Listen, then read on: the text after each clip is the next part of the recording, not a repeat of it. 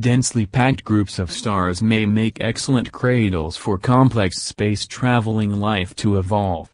Despite studies that claim these environments, known as globular clusters, may be too harsh for life, a new study argues for a more optimistic view based on the evolving understanding of where planets lie outside the solar system.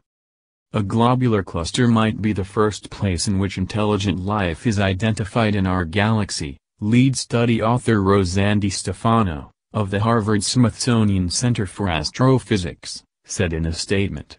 Di Stefano presented the new research today, January 6, here at the 227th meeting of the American Astronomical Society.Globular clusters are massive groupings of millions of stars in a region only 100 light-years across. The clusters date back to the early life of the Milky Way, nearly 10 billion years ago.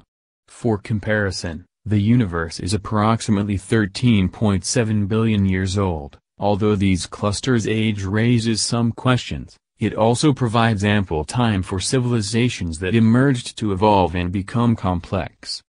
The advanced age of globular clusters means their stars are older, as well. The heavy elements found in younger stars